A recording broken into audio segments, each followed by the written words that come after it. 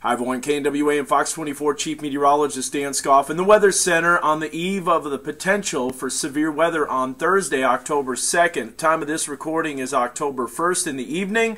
Let me get you caught up with the latest. Here's the latest updated 4Ws. What is the threat? First of all, strong damaging winds, also large hail up to 2 inches in diameter, not out of the question, especially with the amount of instability that we will have. We do have a conditional tornado threat. I'll explain what I mean by that, but if storms can remain isolated ahead of a squall line, that will bring the potential for tornadoes, especially if those storms can develop during the early afternoon. And so everyone wants to know, when does this arrive? Well, according to the latest computer model guidance, it does appear that there's a slight chance of storms overnight. Mainly those are going to be in southwest Missouri and northeast Oklahoma. The greatest chance for severe weather in northwest Arkansas and the River Valley area will be on Thursday afternoon, anywhere from the time frame 11 a.m. to about 6 p.m. in the evening. And the majority of that time, the majority of the main severe weather will be about 2 to 4 o'clock in the afternoon, according to the latest timing.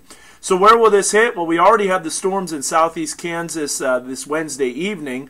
Storms will develop in eastern Oklahoma by Thursday morning, and in northwest Arkansas and the River Valley area, those storms will move in to the area by Thursday in the early afternoon.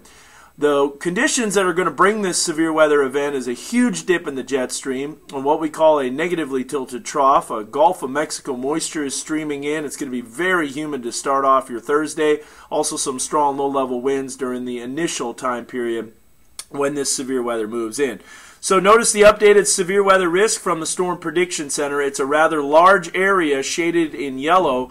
That could be upgraded to a moderate risk depending on how the thunderstorm development overnight tonight takes place and exactly what the parameters look like tomorrow. Now, earlier today, severe thunderstorms in southeast Kansas and extreme northeast Oklahoma, producing funnel clouds, large hail up to 2 inches in diameter, also some wind damage in the community of Dewey.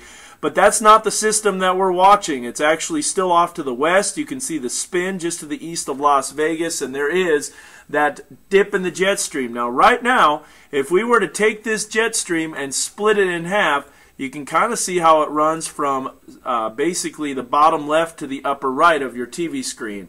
Now, over time, this jet stream is going to race eastward, and what you're going to see is as it moves eastward, the jet stream is going to be positioned in a, if we split it in half, is going to be developing into what we call a northwest to southeast motion. And this right here is what we call a negatively tilted trough. And basically that means a lot of energy is swinging in, and that potential for severe weather will develop ahead of the cold front. There you can see Thursday afternoon, that front will be positioned very close to Tulsa. It will at first move rather slowly and then increase its acceleration during the afternoon. So here's the wide view on the future track, and this picks up the storms in southeastern sections of Kansas pretty well.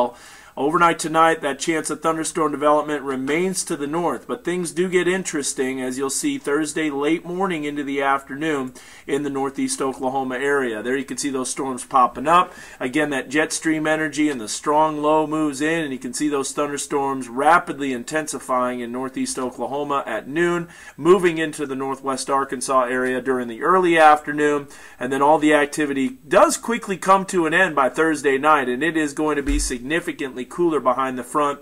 Also notice this little batch of clouds. That system, as it moves overhead on Friday, is going to bring blustery conditions. So on your future track, watch the rainfall develop Thursday morning into the afternoon. You can see those storms exploding. Now, when we talked about the conditional severe weather threat and the conditional tornado threat, if this is just a solid line of thunderstorms where there's no breaks in the line, that will tend to bring more of a damaging wind and a marginal hail threat. However, if any of these storms can develop and remain out ahead of an expected squall line, those are the storms that will have the potential to rotate, produce tornadoes, as well as large hail. So we're going to be watching for, first of all, a broken line of storms, and if that happens, kind of like what this is depicting, any one of these storms could rapidly rotate. So that is something that we're going to have to watch, especially with the wind shear. And if a storm can remain ahead of the line, as you see some of the storms on the future track is showing. Those will have the potential to produce tornadoes. So that's something we're going to watch. Again, you can see the system moving out. Rain does look likely during the early afternoon. This will be a heavy rain as well. So what can you do to stay up ahead of all the severe weather? Well, tomorrow, if the severe weather threat does materialize and it does get rather bad, then we will be offering live streaming of our severe weather coverage. That will be on our KNWA mobile app as well as the NWA Weather Authority app. And you'll be able to see that, which is basically right here, live stream. You're going to push that and click on that, and that's going to give you this window right here where you can see all the live streaming. Also, our storm spotters will be out there covering the severe weather, so we'll have all of their streams available as well, as you can watch and see what they're seeing out in the field. And finally, we have you covered in multiple ways to keep up with the latest severe weather information. Of course, we're going to have our weather updates and the map on air. Also, on any mobile device, if you have satellite or you have a signal that goes out, well, we're offering live streaming also at nwahomepage.com. And as you saw on the mobile device apps, including the NWA Weather Authority app as well as KNWA, and at times, if available, live chat during stream with one of our meteorologists constantly updating you on the threat. If you have a radio, you can tune that to 90.9 KLRC. Also with Weather Call, that's a great thing. Go ahead and sign up. You can see the web address at your screen.